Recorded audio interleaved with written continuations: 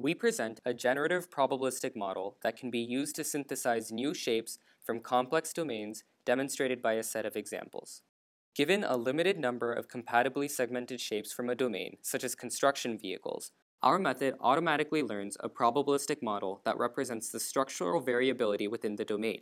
The key idea in the design of the model is to relate probabilistic relationships between geometric and semantic properties of shape components to learned latent causes of structural variability.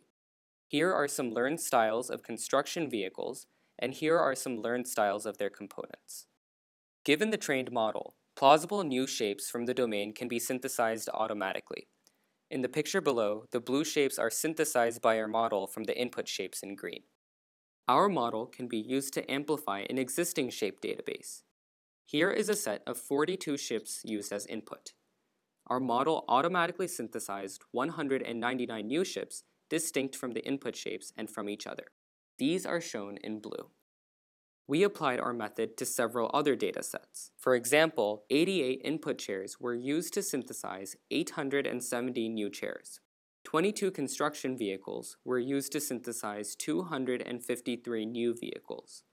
69 creatures were used to synthesize 563 new creatures.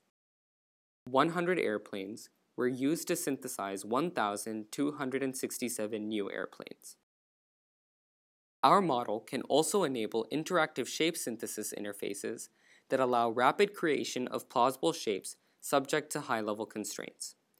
Here we demonstrate the interface with a model trained on ships. The top tab on the left shows automatically discovered shape styles, which correspond to modern warships, sailing ships, cargo ships, old-style frigates, and patrol vessels.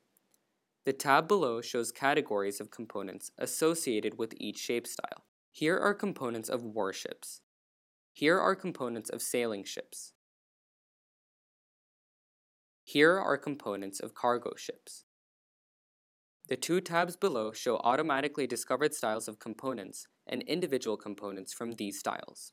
The user can drag and drop preferred shape styles, component categories, component styles, and individual components into the constraint specification area on the right of the screen.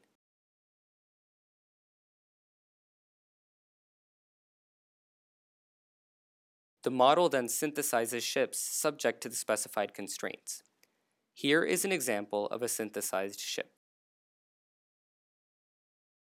We now demonstrate the interface with a model trained on creatures. The model automatically learns various styles of animals, such as dogs, cats, reptiles, dinosaurs, frogs, rodents, and so on. Here are shapes synthesized for the rodent style. And here are shapes synthesized for the frog style. Now we show an example where the user specifies several constraints for synthesizing novel dinosaurs.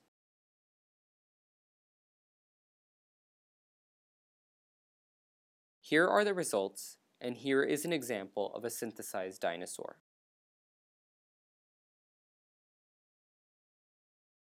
We evaluated the performance of the presented model, both quantitatively and qualitatively. We compared the model to several alternatives using holdout validation to measure generalization performance. In this figure, dark blue bars show the performance of our model. Lower bars indicate better performance. Our model outperforms other alternatives for all datasets. We also evaluated the performance of our model qualitatively by conducting an informal perceptual evaluation with 107 volunteers. Each participant was asked to complete a web-based survey in which they compared the plausibility of pairs of shapes. In this example, the shape on the left was synthesized by the prior probabilistic model described by Chaudhuri et al., and the shape on the right was synthesized by our model. Here are the results from the evaluation. Shapes synthesized by our model were seen as significantly more plausible than the shapes generated by the model of Chaudhuri et al. We conclude by showing the airplanes synthesized by our model, in blue, along with the training shapes, in green. Each synthesized shape is placed near its most similar training shape. Our model amplified the database by an order of magnitude, creating plausible new airplanes of various styles.